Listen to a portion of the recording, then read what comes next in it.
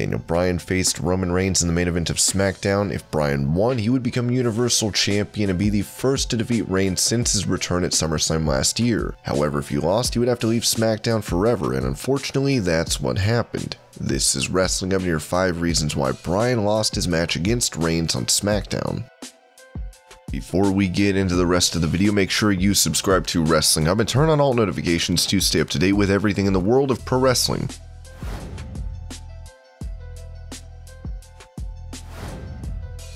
Bryan has talked about wanting to take on a backstage creative role in WWE. Already he has taken a step back from his in-ring responsibilities, working with younger stars to build them. So yeah, there is something to that. The idea of helping people, and from a human perspective, we all want that. For a long time, when you're young, you're like, I want to achieve this, I want to achieve this, but as you get older, it's like, I want to help here, I want to help there. And it's just a different perspective. Over the last few months, Bryan may not have won too many major matches, but every match he's been a part of has been important. It's easy to see that Bryan has earned every opportunity he has received, but now he could help build other stars behind the scenes using his ample store of wrestling knowledge. The loss will help to write him off TV and give him the excuse that he needs to work backstage instead of appearing regularly on TV again.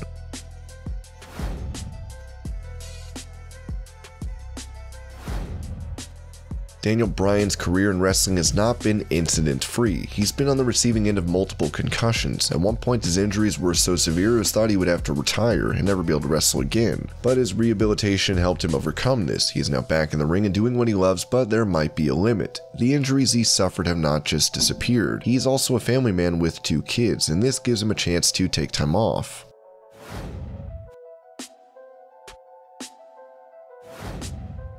Since his return at SummerSlam, Roman Reigns has looked unstoppable. His underhanded tactics and alliance with Paul Heyman has led to WWE fans finally getting the Reigns they wanted to hate all along. Daniel Bryan is a fan-favorite underdog on the other hand. Going into the match against Reigns, he was the underdog yet again. As a result, with the added stipulation that Bryan would be leaving SmackDown if he lost, fans were firmly behind him. Reigns choking out Daniel will bring out nuclear heat for the Tribal Chief.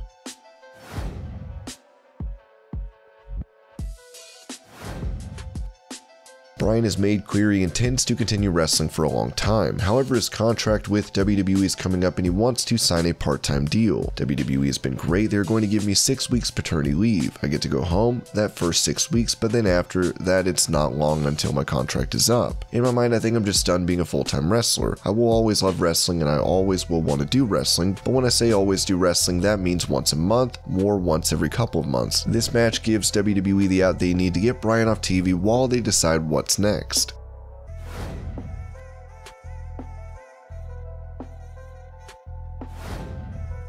Daniel Bryan has done everything he could do on SmackDown, and this could be the perfect chance for him to go to Raw. According to Meltzer, he could even go to NXT. The obvious thought would be he can go to Raw or possibly NXT. There is an aspect of NXT in the sense Bryan would have a better opportunity to do the style of matches he wants with people he can have those kinds of matches with, especially on TV where he would be the most valuable commodity they have. WWE has been looking to make NXT bigger, and adding Bryan would go a long way. The younger wrestlers would have his guidance and work with him in the ring.